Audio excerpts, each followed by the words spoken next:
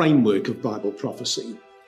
And our first session, as announced, from the foundation of the world, which is really about the question of how did Eden's edict here in Genesis chapter 3 establish what we might consider to be the vital framework of Bible prophecy itself. And that's what we hope to outline in substantive detail in our first two sessions this afternoon, but leaving the way completely free for our brother Don to then later update us on what's going on in the world at large in more detail, and I will be careful, therefore, not to tread upon his territory. Now, we all know, brothers and sisters, that from the beginning, God's purpose was centred on filling the earth with his glory, a multitude of mighty ones, every one of whom would be made immortal and a perfect manifestation of the character of the Father himself. And that purpose has never changed, has it, down through time? That's always been the Father's purpose, to fill the earth with himself. But at the foundation of the world, and we know that that's a New Testament description of those epoch-making events in Genesis 1 to 3, at that foundation of the world, a rival system of thinking was introduced that challenged the supremacy of God. And it set the scene for everything that would follow, everything that would unfold subsequently in the divine record. And once that rivalry had begun, it would become the all-pervading theme of Scripture itself. And what the Bible really does is it documents the conflict between those two ways until the purpose of God finally triumphs. Now, just notice it here in Genesis chapter 3, if you've still got your Bibles open to that page. In Genesis 3:15, the record says, I will put enmity between thee and the woman, and between thy seed and her seed. It shall bruise thy head. And some of you will know that the Revised Standard Version, and Green's Literal and Rodham's and others, translates that phrase, not it shall bruise thy head, but he shall bruise thy head, which really more correctly follows the dynamic of the statement as a whole. Because now it reads, he shall bruise thy head, and thou shalt bruise his heel. And we call this passage, do we not, the promise in Eden? And so it was. But it was something more than that. It was something more than simply a promise. It was actually a prophecy. Do you notice the future terms? I will put enmity. He shall. Thou shalt. So this was a prophecy. Genesis 3:15 is a prophecy. It's actually the first prophecy in the Bible.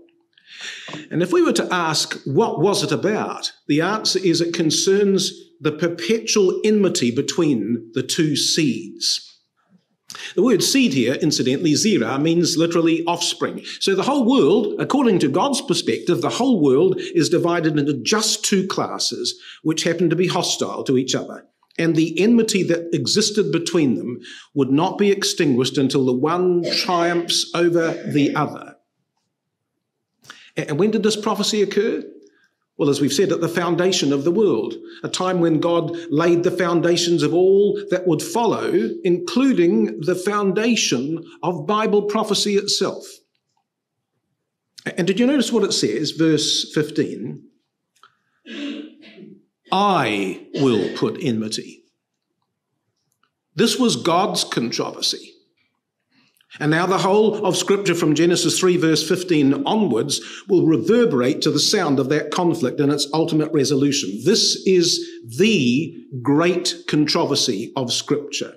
Now, there are two observations to make with regard to the implications of that prophecy in Genesis 3:15.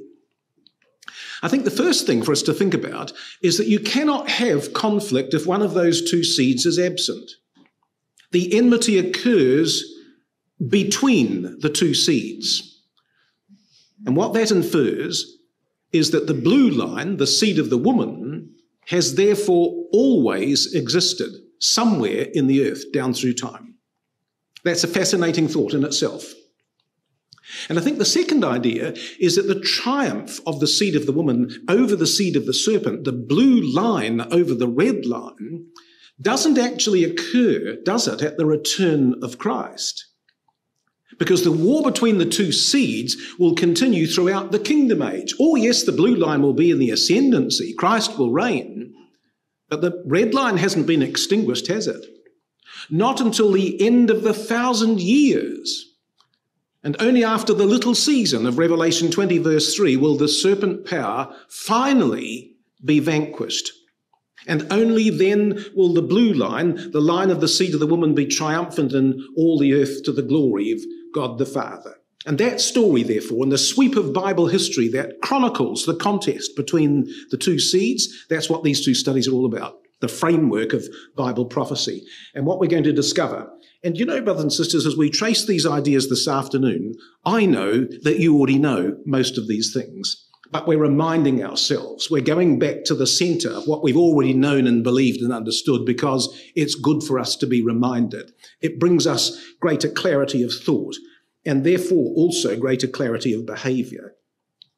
So we say that the result of that conflict that began in Genesis chapter 3 was that these two seeds are actually represented as being in mortal conflict, the one over against the other. And Scripture certainly speaks that way. It talks of two seeds. It talks of two ways. It talks of two women. It talks of two trees. It talks of two houses. It talks of two masters. It talks of two cities. It talks of two communities.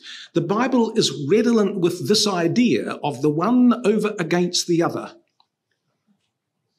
the controversy between the two. And just as with those expressions, what about these ones? Because the Bible also speaks about the spirit versus the flesh, about truth versus error, about above versus beneath, about holy versus unholy, about wise versus foolish, about light versus darkness, about good versus evil, about life versus death. Now, isn't that the story of the two seeds? Right through the Bible. And the enmity between the two. These are just different ways of expressing in different words that same conflict between the two seeds. And I think that the Spirit uses this variety of language in order to reinforce and to restate that same controversy. It's the same conflict, but expressed in a variety of terms so that we might see it wherever we travel through the divine record. It comes before our presence and our notice. It's an identical conflict, even though it might be expressed in different terms. Now, let's just take one of those things as an example. So take the word here, enmity, in Genesis 3, verse 15. I will put enmity between thee, the serpent, and the woman, and between thy seed and her seed. Isn't that really what Romans 8 is saying in verses 6 and 7? For the minding of the flesh is death, but the minding of the Spirit is life and peace. Because the minding of the flesh is enmity against God, for it is not subject to the law of God, neither indeed can it be. So here, instead of seed of serpent, we've got the word flesh. And instead of the seed of the woman, we've got the word spirit. But it's the same controversy, isn't it? It's just other language to describe that same enmity. Well, here it is again in Galatians chapter 5. Walk in the Spirit, and ye shall not fulfill the lust of the flesh. For the flesh lusteth against the Spirit, and the Spirit against the flesh. And these are contrary. These are opposed to each other. Now, we could take every one of these equivalent phrases, light versus darkness, good versus evil, and we could trace it through Scripture to find the many parts and the many ways in which the deity has outlined this struggle. But it tells us that this is the quintessential controversy of the Bible, through and through, down through the ages, down through the Scriptures. It's the continuous theme of Scripture. And resolved into its essential details, we've got simply the seed of the woman versus the seed of the serpent. And what that really means is we've got the thinking of the Spirit as opposed to the thinking of the flesh. And the seed of the woman represents the light of the truth, but the seed of the serpent represents the darkness of error. So this is the great theme of Scripture, but it's also going to become the basis, we suggest, upon which the whole framework of Bible prophecy will also be established. Now, let me just illustrate that from two simple Bible passages placed side by side in our minds. Now, you're already in the first one, so let's read Genesis chapter 3 again, and verses 13 to 15. Yahweh Elohim said unto the woman, What is this that thou hast done? And the woman said, The serpent beguiled me, and I did eat. And Yahweh Elohim said unto the serpent, Because thou hast done this, thou art cursed above all cattle, and above every beast of the field. Upon thy belly shalt thou go, and dust shalt thou eat all the days of thy life. And I will put enmity between thee and the woman, and between thy seed and her seed. He shall bruise thy head, and thou shalt bruise his heel. Now I want you to notice for a moment all the key ideas here. We've got a woman, we've got the serpent, we've got the seed of the woman, we've got the seed of the serpent, we've got the enmity between the two. And where are we in the scriptural record? Right at the start, in the book of Genesis. So now come right to the end, to the book of Revelation. And when we come to the end of the Bible, to the book of Revelation, notice what we discover in, for example, the language of Revelation chapter 12. We started at the beginning, we come to the end.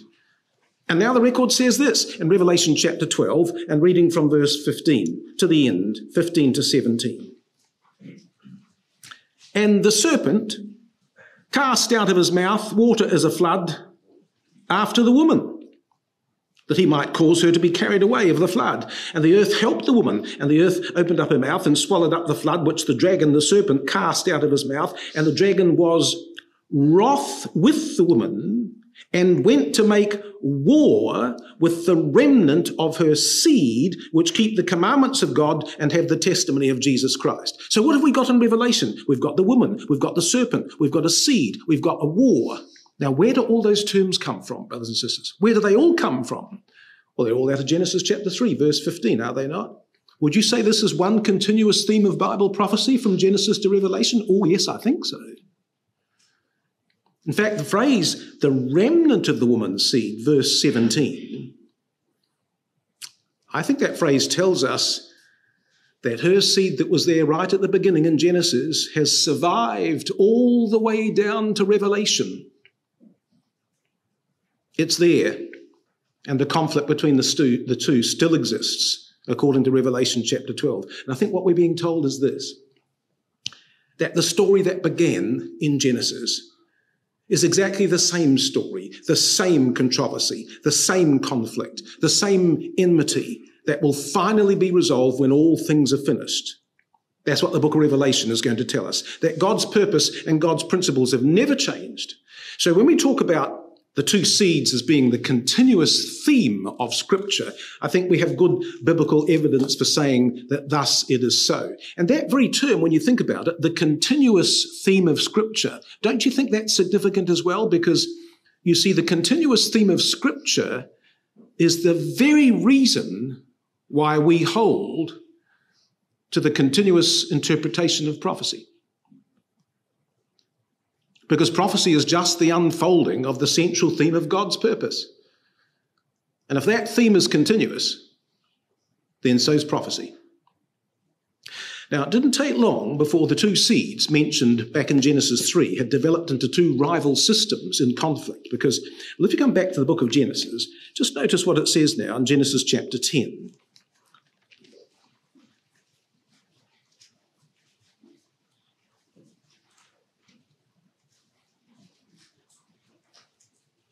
What we're going to be shown in Genesis chapter 10 and onwards is that the two seeds first revealed in chapter 3 are already developing into something more significant and more substantive.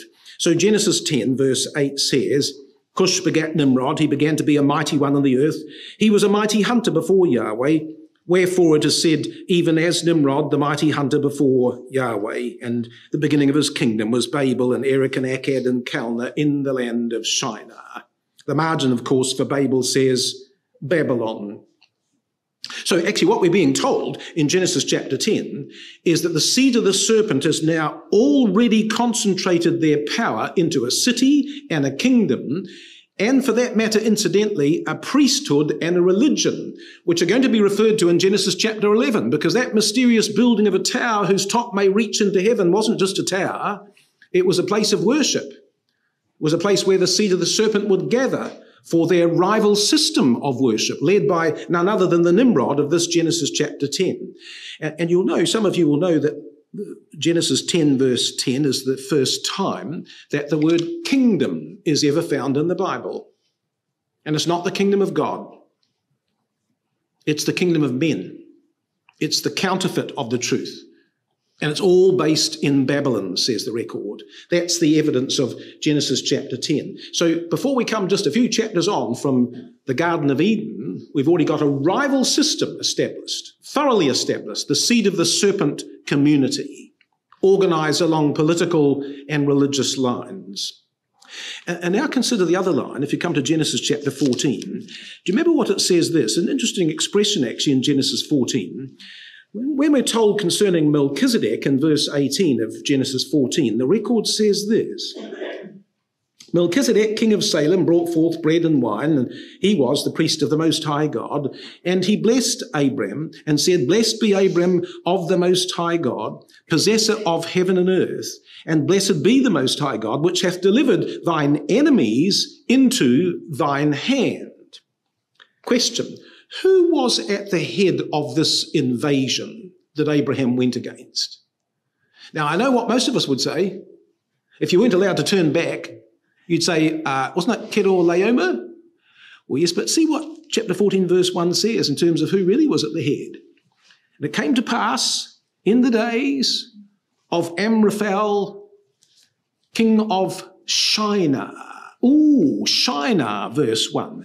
Now, who actually began the kingdom of men in Shinar? This is the Nimrodian system, is it not? This is the seed of the serpent community. That's who Abraham's come against. So do you think that that community, led by Amraphel, king of Shinar, do you think that they might be considered as not only the enemies of Abraham, but the enemies of Melchizedek? Oh, yes, I think so, because he's the king of the blue line in Salem, is he not? And so the seed of the serpent power centered in Shinar in the kingdom of Babylon is the enemy of the king priest in Salem of the seed of the woman community. And there's an enmity between the two.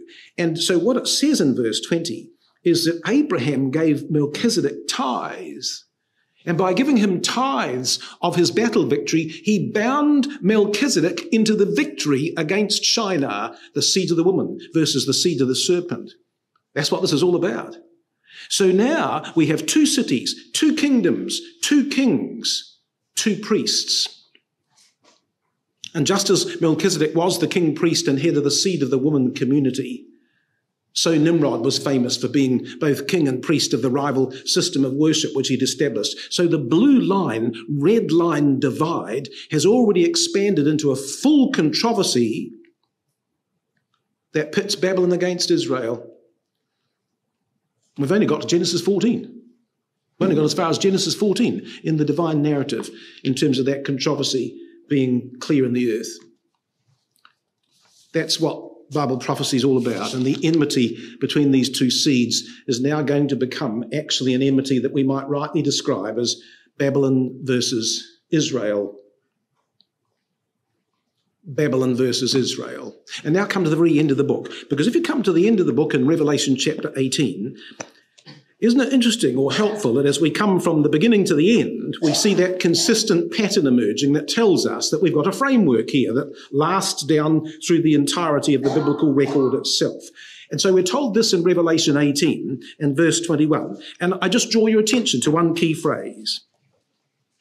Revelation 18 verse 21 says, And a mighty angel took up a stone like a great millstone and cast it into the sea, saying, Thus with violence shall that great city Babylon be thrown down and shall be found no more at all. The great city Babylon. And now come to Revelation chapter 21, just a couple of pages over, one page over actually, and in verse 10. And the record says, and he carried me away in the spirit to a great and high mountain and showed me that great city, which is, of course, the holy Jerusalem, if I can get my machine to behave. And so what we've got here are two great cities. The one great city, which is Babylon in Revelation 18, and the other great city, which is Jerusalem, representing Israel in Revelation chapter 21. It's the same conflict, brothers and sisters. And so the one great city is thrown down that it might be forever extinguished, and the other great city descends from God that it might be forever established. That's part of the framework of Bible prophecy in its sheer simplicity, but from the beginning to the end of the biblical record. And it's more than that, because actually, in addition to those rival systems, it's very clear from Scripture that each of those systems had what we might describe as a champion. They were led by two champions. So Nimrod was the king and the priest of the Babylonish rites of worship, and Melchizedek was going to be the king priest of Salem who led the true worship of God. So in this controversy between Babylon and Israel, in ancient times, in primitive times, we believe that Nimrod versus Shem was the basis of the conflict. Now, it's not time or place for us to consider whether Melchizedek was Shem this afternoon, brothers and sisters. I'm of the view that Brother Thomas was correct for a number of reasons, but the main point here is that the Scripture presents two kings in rival opposition who are alive at the same time, leading those two different systems. In fact, it was a conflict between them, which led, we believe, to Shem having Nimrod judicially put to death. That Shem ordered the execution of Nimrod. Now, that's not part of biblical history, but it is part of the history of ancient times. That Shem would not tolerate the system of apostasy that Nimrod had devised. Now, when we come to the time of the end and to the final overthrow, when our Lord Jesus Christ returns, what do we have? Now, we shan't turn it up because we may look at it later, but you'll know in the 2nd of Thessalonians chapter 2, we've got the man of sin versus the Lord Jesus Christ as the Messiah. And the man of sin of the 2nd of Thessalonians inherits the mantle of Nimrod. And our Lord Jesus Christ on his return inherits the mantle of Shem. And the 2nd of Thessalonians chapter 2 tells us that our Lord will judicially execute the man of sin in the same way that Nimrod was overthrown in ancient times.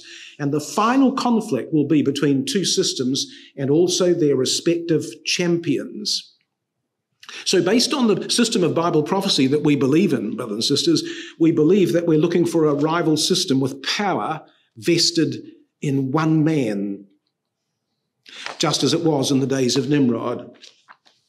That's part of what our biblical expectations would be, which immediately, incidentally, suggests that the notion of the Arabs, who have multiple mullahs and multiple teachers, cannot be that Babylonian system at the time of the end. I think it's helpful also in thinking about those two ways, those two sides, is to think about another aspect of this, and that is that the words Israel and Babylon, we suggest, are proxy terms. Now, what do we mean by a proxy term? It's a term that is like an equivalent expression that stands for something else in a meaningful way, because each of these terms, Babylon and Israel, Israel and Babylon, represent a certain class down through time. Now, one of the alternative viewpoints that circulated on the Brotherhood, less so now, but maybe a lot more 30 or 40 years ago, is that God's purpose is centered on Israel and that the great focus of end-time prophecy concerns the Jewish-Arab controversy. Now, the problem is that sounds right, doesn't it, brothers and sisters? But it's not quite as right as it seems. In fact, a little further thought tells us that it can't be right. Because those who advocate in that context of the Jewish-Arab controversy, those who advocate that God's purpose revolves around Israel, what they really mean is that God's purpose revolves around the nation of Israel. And that's not, in fact, quite correct. because God's purpose from the beginning was to create a company of people in whom he could be manifested. And that promise and that intention predates the nation of Israel and predates the promises made to Abraham, Isaac, and Jacob. And that immediately confirms for us that the blue line is not just the nation of Israel. It represents something more fundamental, a more ancient division, an earlier division. The blue line represents the seed of the woman down through time. Now, does that include the nation of Israel? Yes, of course it does. Is Israel primary to the fulfillment of God's purpose? Yes, of course they are. But Israel as a proxy term for the seed of the woman conveys something greater and wider than simply the natural seed. And I think we can show that by looking at the passage of time. So between the dotted lines, imagine that that's a space of 2,000 years, and then another 2,000 years, and then another 2,000 years. So we've got 6,000 years here. Now just think about that in terms of the statement or the assertion that God's purpose revolves around the nation of Israel. So if God's purpose was centered on the nation of Israel, what was happening in the 2,000 years before Abraham came? Was God's purpose working through Adam and Seth and Enoch and Methuselah and Lamech and Noah and Shem? Of course it was. For 2,000 years, God's purpose was at work before the nation of Israel ever came into existence. And the conflict between the seed of the woman and the seed of the serpent had been going on since Genesis 3. But there was no nation of Israel in that first epoch of 2,000 years. Now take the last 2,000 years on that screen. For most of that time, certainly after AD 70 and until 1948, there was again no nation of Israel. For most of that last 2,000 years, there's been no nation of Israel. Did God's purpose stop in AD 70 when the nation of Israel was scattered? Did divine prophecy cease at that time? No, of course not. Did the seed of the woman continue on through the calling of the Gentiles? Yes, it did. Were they considered to be part of Israel? Yes, they were. But if God's purpose was really centered on the nation of Israel, why would there have been 2,000 years of no nation of Israel, followed by 2,000 years of having the nation of Israel, followed by 2,000 years of having no nation of Israel, if the purpose of God revolved around the nation of Israel? That doesn't make sense, does it? But the moment we recognize Israel as a proxy term, an equivalent term for something wider than just the nation itself, to the seed of the woman down through time, it now makes perfect sense. And Babylon as a proxy term for the seed of the serpent down through time will also be seen to be scripturally sound. And I think we can refine that thought a little further, because I think that what we're really saying in terms of these two rival systems, which are presented in Scripture as clearly being in conflict, the one over against the other, that what we've really got is this. We have Israel, but we have an Israel that's described in the Old Testament record, the people of God, the nation of Israel, as we've come to know it. But we might describe it as Israel phase 1, the seed of the woman community in the Old Testament era. And likewise, as it turns out, we have scripturally the seed of the serpent in Old Testament times, classified under that proxy term of Babylon as representative of that seed of the serpent community. And what we're suggesting is that when we come to the New Testament record, we'll find there's an Israel phase 2. It's still Israel, but it's not the nation anymore, but it's still Israel. And likewise, there'll be another Babylon, which isn't ancient Babylon from Nimrudian times, but it's still Babylon. But it's Babylon phase 2 and Israel phase 2. And that's exactly, we believe, how Scripture actually represents the story between the two powers. Both Israel and Babylon have two phases, answering to the epochs of the Old Testament and the New Testament. The seed of the woman in the New Testament will reach out and turn to the Gentiles, but it will still be Israel. And the system of the seed of the serpent will move in the New Testament era to another location, but it will still be Babylon. The theatre of the conflict will change, but the rivalry will never change, because the rivalry is continuous. And that simple reality is why the conflict at the end can't be between the Jews and the Arabs, because there's absolutely no biblical evidence to ever demonstrate that the Arabs represent Babylon in Scripture. But there's copious evidence to show who Babylon really is as the Scriptures unfold. Or there might be some Arab powers, incidentally, that align themselves with the seed of the serpent community at the time of the end. Some Arab nations that will fight with that Babylon grouping, but they're not Babylon themselves. And they never have been. You might be asking a very good question, which is, why that rather strange sort of wiggle in the middle of the screen where the line appears to jump sideways and then carries on again? Well, that's a very primitive way of showing something that was significant in the purpose of the Father. Why? I think there are two stages, you see, in God's purpose. And that break in the line in the middle is suggestive of that moment in time. And if we were to say, well, why was there two stages? The answer is, well, because God's purpose was marked out by a stage that would be on either side of the coming of Christ. The events leading up to Christ and the events following away after from Christ. That would be the turning point in the unfolding of the framework of Bible prophecy, you see.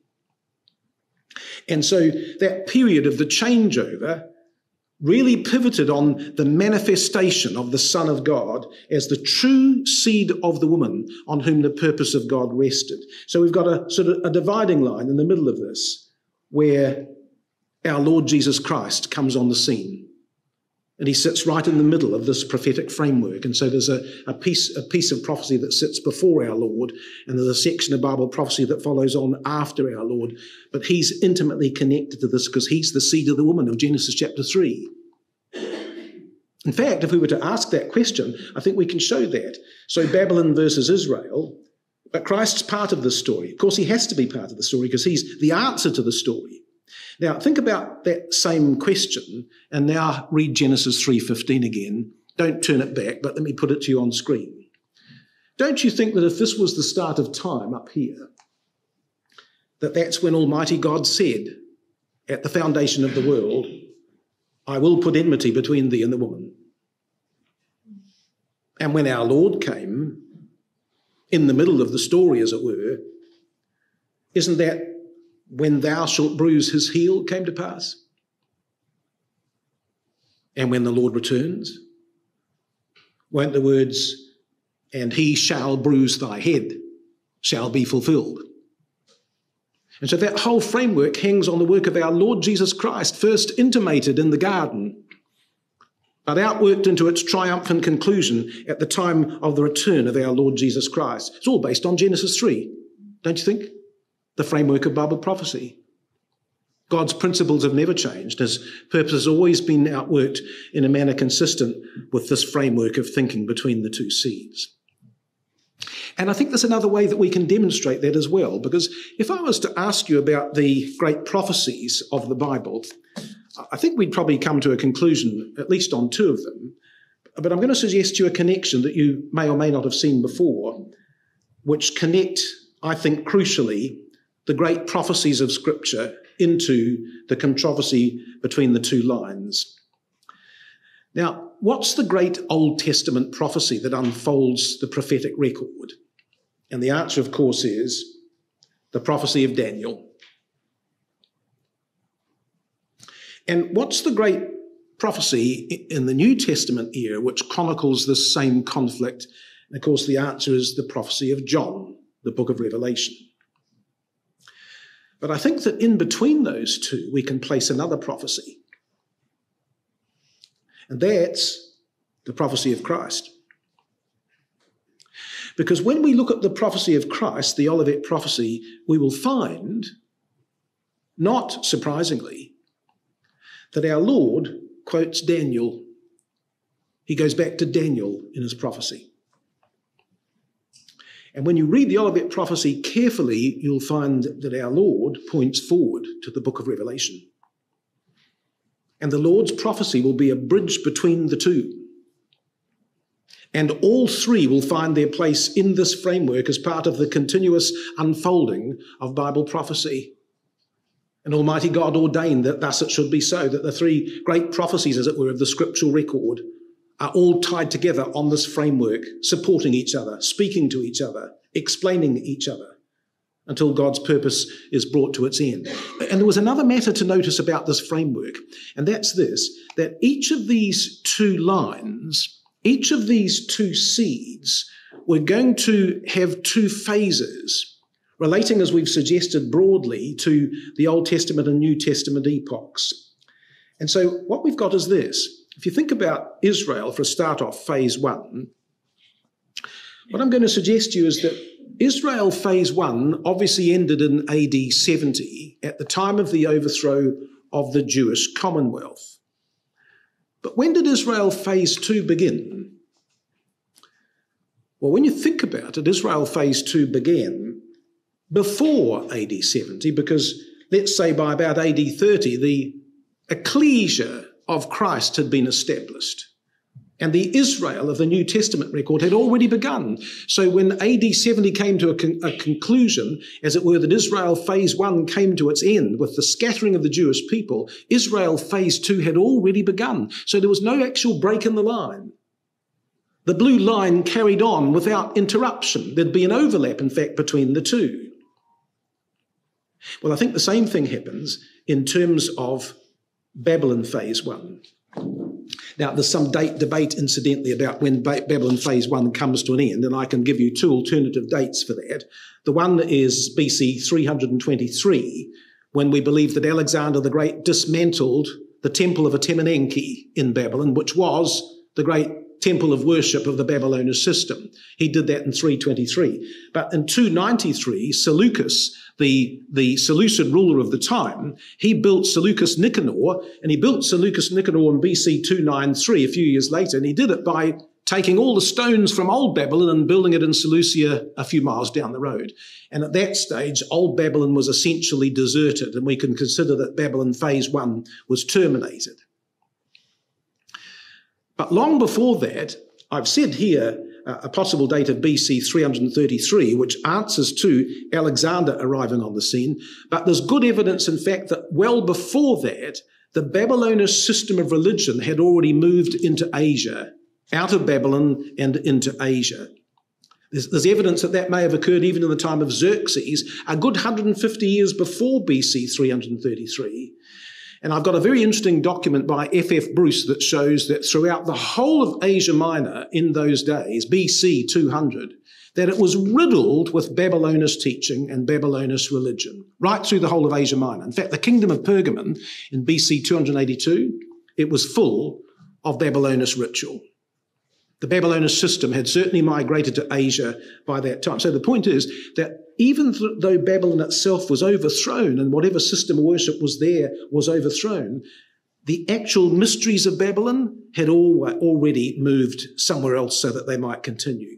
So what are we suggesting? Well, we're suggesting that although there might be successive phases, that the conflict between the two seeds, in fact, never stopped at all. There's always been a Babylon, and there's always been an Israel. Because there's always been a seed of the serpent, and there's always been a seed of the woman. There might have been successive phases of each line, but the conflict itself has been continuous. The controversy between the blue line and the red line has continued unabated down through time. Well, it's all very well for me to say that on screen with a few dates and a blue line and a red line, but we need some substantive scriptural evidence, don't we? So let's put together some scriptural thinking about that idea of how Israel phase one became Israel phase two, and how Babylon phase one became Babylon phase two, reasoned from a scriptural basis. Well, that brings us then to some thinking on that matter, the scriptural development of Israel down through time. Now, that time of transition for the blue line that culminated in the truth being taken to the Gentiles came, as we suggested, around about the same time that Israel phase one was going to be overthrown. And we do know that the overthrow of Israel phase one was a matter of Bible prophecy, was it not?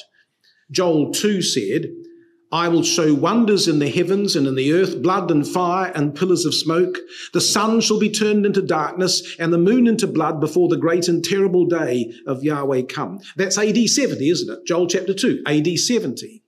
But it carries on by saying, and it shall come to pass that whosoever shall call upon the name of Yahweh shall be delivered, even in the remnant whom Yahweh shall call. And that remnant who would be called and saved were the Gentiles, as James expressly tells us in Acts chapter 15. And their calling would be coincident with the events surrounding AD 70. So at the very time that Joel said the Gentiles are going to be included, he also said the Jewish commonwealth is going to be overthrown. Those two events would be related. And when the Gentiles were asked to come into the truth, they weren't going to be accepted by God, were they, as a separate community from the Jews? No, their inclusion was based on the fact that they would be incorporated into the hope of Israel. And we have the warrant of the Lord's own prophecy for saying that, because that great transitional prophecy of the Lord, the Olivet prophecy, well, come and have a look at it in Luke chapter 21, because I think the Lord makes comment on that transition, the transition from Israel phase 1 to Israel phase 2, which is exactly what the Lord should be commenting on if his prophecy is to bridge the story of Daniel to Revelation. He's going to talk about those transitional changes that would happen within the middle of the framework of Bible prophecy. Now, you see what it says in Luke chapter 21 and verse 24. And they shall fall by the edge of the sword and shall be led away captive into all nations, and Jerusalem shall be trodden down of the Gentiles until the times of the Gentiles be fulfilled. Now, we know this Bible passage well, brothers and sisters. We've probably quoted it often in our Bible lectures.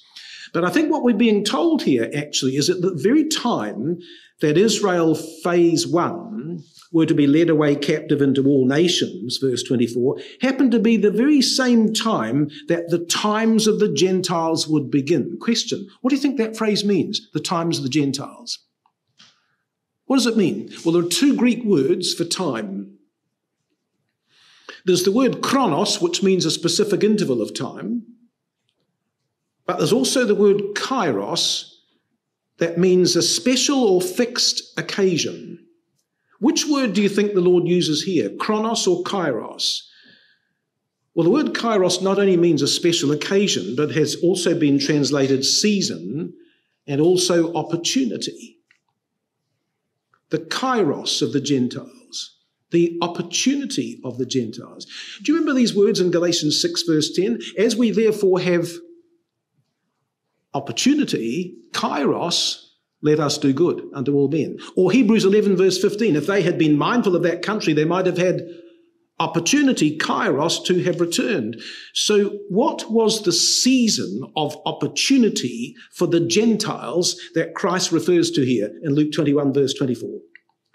Well, it's the season that would come upon them at the very moment that Israel phase 1 was being removed. And the answer is that it was their time of opportunity to learn the truth and become part of Israel phase 2 until the opportunity of the Gentiles be fulfilled, would be a better rendering of the Lord's words in Luke 21 here in verse 24. And that word until, that little word until, does that take you to another Bible passage? Until. The margin refers us to the right place. Refers us to the book of Romans in chapter 11. So just come to Romans 11, which again we know, but notice the helpful connection now with the thinking of what the Lord said in Luke 21.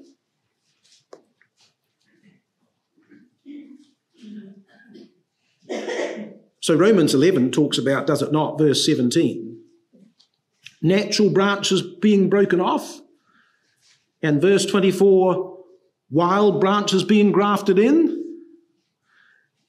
And then the apostle says this in verse 25, for I would not, brethren, that you should be ignorant of this mystery, lest ye should be wise in your own conceits, that blindness in part is happened to Israel until the fullness of the Gentiles be come in. So the Gentiles were to be added to Israel, and Christ's statement and Paul's statement are complementary. So the Lord said, until the opportunity of the Gentiles be fulfilled. And Paul says, until the fullness of the Gentiles be brought in. And when they are, says verse 26, And so all Israel shall be saved. And that phrase in the context now clearly embraces Gentiles as well as Jews, who are now all counted as part of the Israel of God, brought together. That's Israel phase 2, don't you think? I think that's biblically sound, brothers and sisters, that Luke 21 and Romans chapter 11 tells us that before Israel phase 1 were overthrown, the opportunity of the Gentiles had already commenced, that they might become part of Israel phase 2. And interestingly, if you've got the same marginal references I've got against verse 25 of Romans 11, you'll find that it doesn't just cross-refer us back to Luke 21, and rightly so, but also onwards to Revelation chapter 7. Now that's interesting, because if you come and have a look at Revelation chapter 7, I think there's another line of thought here that is corroborative evidence for the thought of the Gentiles being made Israel phase 2. Because, well, this is what it says in Revelation chapter 7, and reading from verse 2. I saw another angel ascending from the east, having the seal of the living God. And he cried with a loud voice to the 4 angels, to whom it was given to hurt the earth and sea, saying, hurt not the earth, neither the sea, nor the trees, till we have sealed the servants of our God in their foreheads. Now, the vision of Revelation chapter 7 concerns the spread of the truth in the New Testament era, and it relates to believers who are Gentiles. And yet, despite the fact that this is a sealing of Gentile believers, verse 4 describes the sealing this way. And I heard the number of them which was sealed, and there were sealed 144,000 of all the tribes of the children of Israel. So 144,000, as we know, is 12,000 times 12,000, the community of Israel. And the only explanation really for that is that these Gentiles must be part of Israel phase 2. And therefore they're described this way. And so that's really the import of Revelation chapter 7, verses 2 to 9, is that Gentiles sealed in this way become part of the tribes of Israel. And you'll know this, that the community of Gentiles referred to there in Revelation, aren't they the ones referred to in Ephesians chapter 2 when it says that they are now members of the Commonwealth of Israel? Gentiles? Members of the Commonwealth of Israel? And one last reference in that context, if you come to Galatians chapter 16, and again, you might remember this little phrase, but it's significant in the context of what we're saying here, because in Revelation 6 and verse 16, the apostle says, almost right at the end of his epistle to these Gentile believers, he says in verse 15 for connection, for in Christ Jesus neither circumcision availeth anything nor uncircumcision, but a new creature. And as many as walk according to this rule, peace be on them and mercy, and upon the Israel of God, he says. The Israel of God. This is a letter to Gentile believers. This letter is going to Gentiles in Galatia, but Paul describes them as the Israel of God. This is Israel phase 2, is it not? Has to be Israel phase 2. And one more passage while we're here, 1 Peter chapter 2, and again, if you're thinking the same way as I am, I know that as soon as I say 1 Peter chapter 2, some of you will say, I know where he's going and I know where that comes from. Because where does it come from? Well, this is what it says, 1 Peter chapter 2 and verse 9. The record says, but ye are a chosen generation, a royal priesthood, and holy nation, a peculiar people, says Peter, that ye should show forth the praises of him who hath called you out of darkness into his marvellous light. Now, where do all those terms come from? Well, we should know, although interestingly enough, the cross-reference isn't in our Bible margins, but it should be marked by us because it's at the other end. This is Exodus chapter 19, verses 3 to 6. Aren't all those terms, chosen generation, royal priesthood, holy nation, peculiar people? That's God's description of Israel phase 1, back in Exodus chapter 19. Now, incidentally, if you read Exodus 19, you'll find the margin says, see 1 Peter chapter 2. But when you come to the 1 Peter chapter 2, it doesn't say, see Exodus 19. So you should get your pencils out and mark that in straight away, because that's what good Bible marking is. Always mark both ends of the stick. So Exodus 19 verses 5 and 6 is where those words come from in the 1 Peter here. But these terms are being used to describe the Gentile ecclesia of the New Testament. But they're described in the language that was used to describe the congregation of Israel in Old Testament times. Or did you notice that phrase at the end of verse 9 in Peter while you're there? That we might show forth the praises of him who hath called you out of darkness into his marvellous light. Do you know where that comes from? That's an allusion to Exodus chapter 10, verses 21 to 23. And it says this, and Yahweh said to Moses, stretch out thine hand, that there may be darkness over the land of Egypt, even darkness which may be felt. And there was thick darkness in all the land of Egypt. But all the children of Israel had light in their dwellings, that ye may show forth the praises of him who's called you out of darkness into his marvellous light. Comes straight out of the story of Israel in Egypt as they were led out of bondage. But this is all being spoken to Gentiles in the first of Peter. Do you think we've got scriptural evidence, brothers and sisters, that Israel phase 1 was replaced by Israel phase 2? I think so. I think we have good scriptural evidence that there was a continuation of the blue line seed of the woman community, and that that's actually biblically reasoned in the New Testament itself, including the words of our Lord Jesus Christ. So what happened then in the red line seed of the serpent? Well, I think we've got similar biblical evidence to show that Babylon phase 1 also developed into Babylon phase 2, just as we've suggested happened with regard to the matter of Israel. So come and have a look at this in Daniel chapter 1. In Daniel chapter 1, we're told this at the start of the prophecy. It's all to do with connections of words, really. Little words can be so important. And the record says in Daniel 1, verse 1, in the 3rd year of the reign of Jehoiakim, king of Judah, came Nebuchadnezzar, king of Babylon, unto Jerusalem and besieged it. And Yahweh gave Jehoiakim, king of Judah, into his hand with part of the vessels of the house of God, which he carried into the land of Shinar, to the house of his God.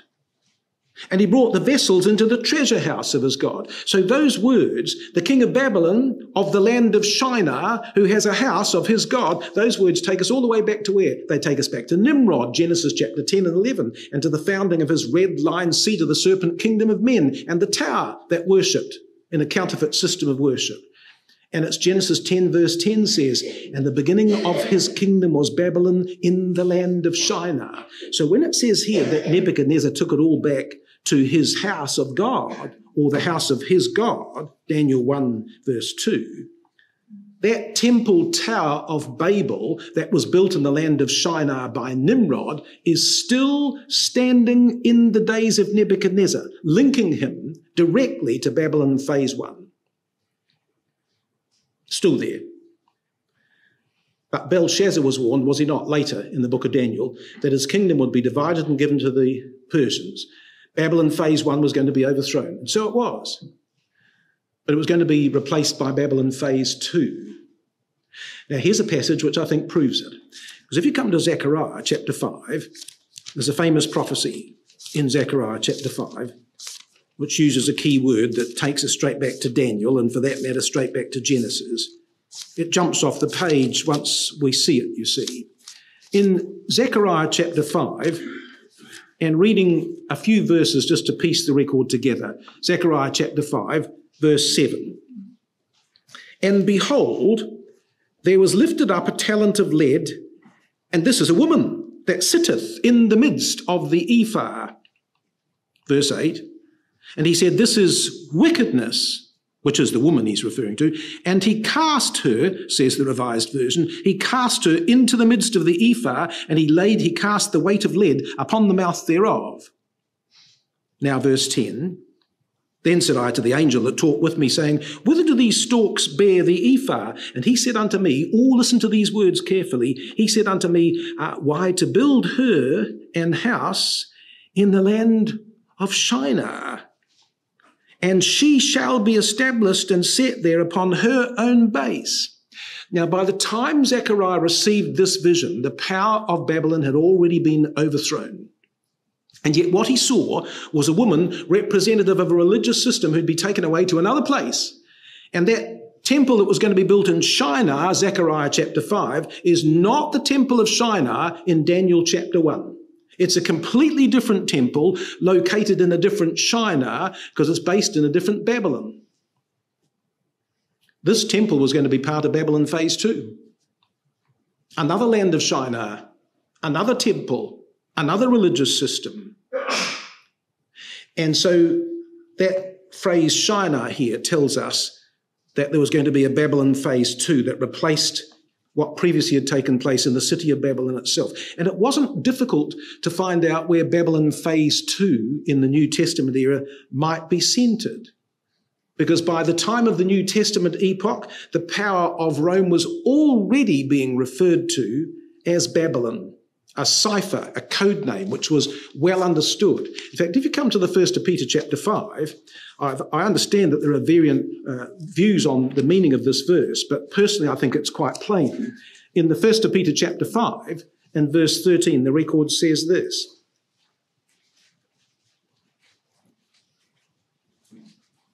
He says, verse 13, "The ecclesia that is at Babylon, elected together with you, saluteth you, and so doth Marketh my son. She that is at Babylon, elected together with you, saluteth you." The ecclesia in that place. Now, it was highly unlikely that Peter was in ancient Babylon when he wrote. His epistle is a warning about the impending judgments that were going to fall in the days of the Roman Emperor Nero. That's what his book's about. And Eusebius says that his use of the term Babylon here was a cipher for the city of Rome where Peter was at the time. But he calls it Babylon. But it's Babylon phase 2, you see.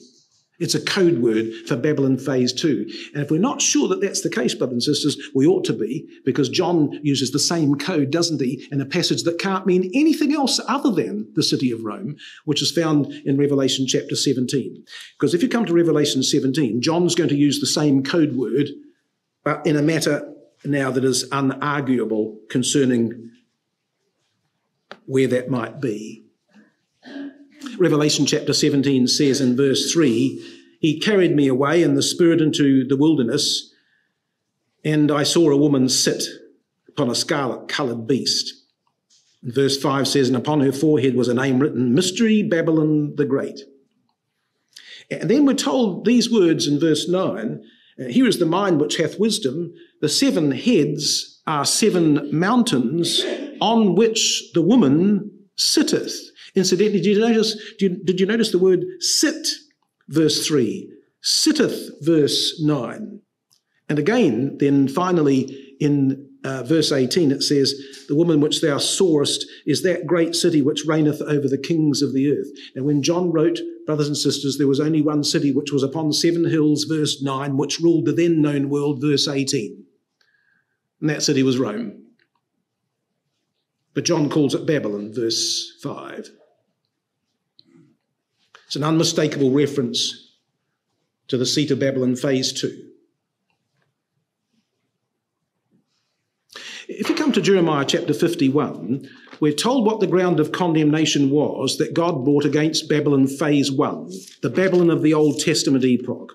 When that original Babylon was overthrown and God's judgments came against them, here's 2 of the key reasons that God brought against them in condemnation.